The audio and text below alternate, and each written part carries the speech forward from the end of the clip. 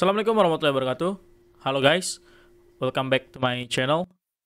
Today we'll discuss about the Labview tutorial and we'll talk about shift register. I understand that last week that I mentioned that we'll talk about the FGV or functional global variable today, but after I review again the topic, it's like we need to learn about the shift register first before we'll talk about this FGV.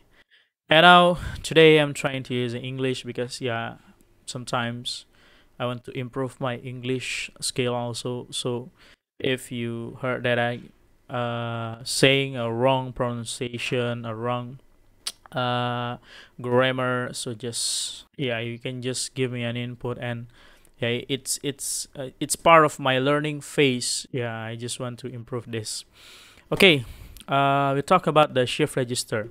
Basically, in Labview, a shift register is used to store data during looping. So it can be used for while loop, for loops, or whatever loops that we have on the Labview. So the shift register lets you to access the data and return the value from the previous iteration. So you can use this shift register for three functions. The first one is to store or update the data, and then to perform calculations from the shift register data, and the third is to take an action based on the data in the shift register. So maybe it's a little bit hard for you to understand, and okay, we will try it directly on the Labview. Let's open the Labview. Okay, I had opened my Labview and then just create a new VI. Okay, now here I have one VI. So let's just split it. Okay, I have a one VI, and this is the front panel, and this is a block diagram. So how to make a shift register on the Labview?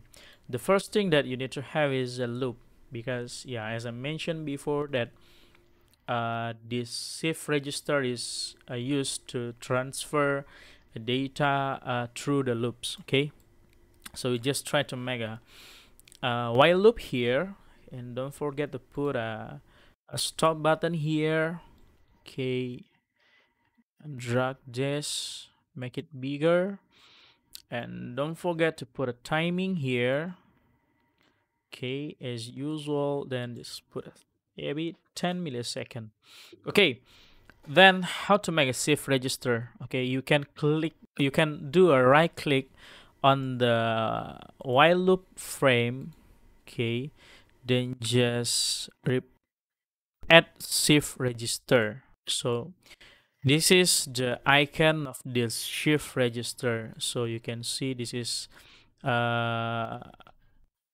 the icon of the shift register, and now it has a gray, or it's something like yellow, maybe the color. So you can put a data here, you can put whatever type of data here. Let's say I put a maybe a number. We'll try to simulate it. I put a numeric constant here. Boom, and you can see that my shift register icon, the color will be changed into blue. So it will follow the data type that you wired to the shift register. So let's say I put a wire string here, and it will be pink, and I put the double numeric here, and it will be orange, and it will be something like that. Okay, so we'll try to put a maybe numeric constant here. Okay, so on the left side, on this stage, this is we called as the initial value of the shift register. You can put like an initial value that when you run your loop, this it will be initialized initialize your shift register. Okay, let's say here I have a data. Okay, I have a data, let's say 2, and I will wire it through the shift register. Create an indicator. Okay, create an indicator. Then okay, I will run my code here. So as you can see, the indicator will be shown 2, right? So you can see it will show 2. Then I stop it. Then I will put an operator here. Let's say plus 2, maybe we can just put a plus 3. Yeah, plus 3. Put it here and put it here. So what is the program means? So it's something like, at the first time you execute this code, the initial value of this will be 2, right? And then we will add it with 3. Okay, 2 plus 3, it will be 5 here, right? It will be 5 here. And your data will be looped and it will be into here. Okay, will be in here and it will be run through here and it will become output of this input. Okay, so the data that will goes to here later, it will become your previous data. Okay, so let's add one more indicator here. Let's say we give a name of this like after what, after plus, and this one before. Just put a before and after. Yeah, I think it's better to understand. So just put it before and after, and yeah, we'll run this program. And let's take a look of the data that will be executed here. Let's make it bigger. Okay, so this is before and after. I just added timing so we can see the differences. Just put a 1.5 second here. Okay, 2, 5, 5, 8, 8, 11, 11, 14, 14, 17, 17, 20, 20, 22. That's it. Yeah, that's the function of the shift register. It will store the output of this operator will become an input here. As simple as that, right? The logic of the shift register, it's something like you can store or you can use the data from the previous iteration to become, so you can process the data to the current iteration. It's just something like that. Okay, and the other function of the shift register, and it's something like you can remove this value. You can remove this value, and if you remove this value, it means that you will not initialize your first data here. Okay, for example, you know that on this before, sorry, the last value here, it should be 35, right? Because the data after is 35. This one will be 35. It will loop here, and this one will be 35. Okay, so when I do execute this program, the data before will become 35. Okay, let's see. Oh, okay. Let's repeat it again. I do a stop. Okay, and I repeat it again. See, your data will be still safe. The last value on your shift register will be still here if you remove the initial value of your shift register. Okay, let's say this one is 51 and this one is 54, and when I start my program, then the before will be 54, and yeah, the after will be add 3. Let's see. See, it's something like this. So the shift sorry, the right side here, if you put a value here, it will reset your shift register data every time you run your code. Let's say here I don't put an initial value here. I never put an initial value here. Then when I start my code, it will start from the last value of it.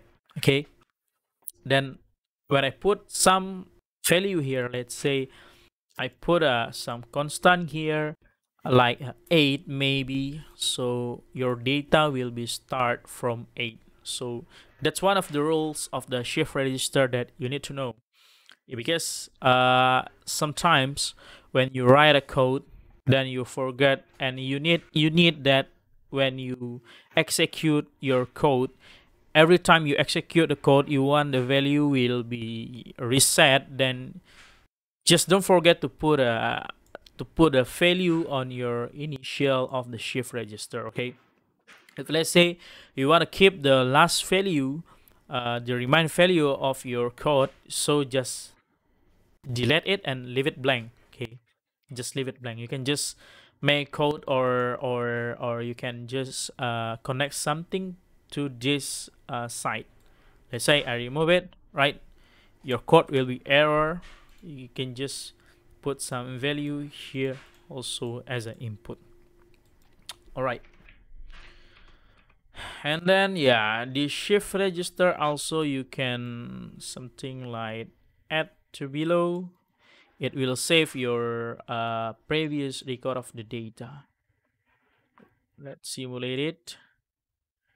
Okay, this is my current data.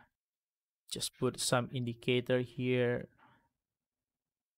Okay, just put it here and put another value here. Just put a value here and the other value here.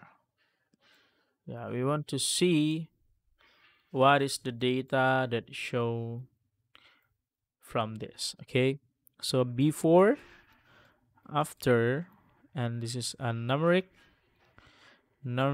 and this is numeric 2, and this is numeric 3, and this is numeric 4. Okay, maybe just run the code. See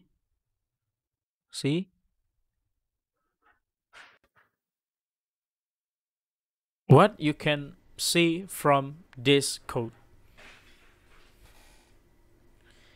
Okay, yeah, I know you see that your program will save your previous data. If let's say I have 1 2 3 4 5, so you can keep your 5 previous data and show it, so it will make you easy to track or to traceability, or to trace your data, something like that. So that's one of the function of the shift register. Okay, and you know that this shift register is very useful. So if let's say you want to learn something, you want to make a code with maybe a learning method, so you will need this shift register. Then I believe the shift register will be always used on the Labview. Let's say later we'll talk about the FGV. So FGV will need this shift register, because why? Because we want to save a data between a loop. So this FGV will need a shift register, and later when we learn about we'll talk about the state machine. The state machine will be used shift register as well. Okay, all right, so that's a shift register. Okay, I think that's all.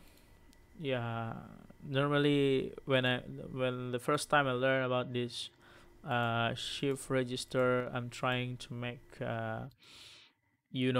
to make blinking program using the shift register, something like that. It's just very easy.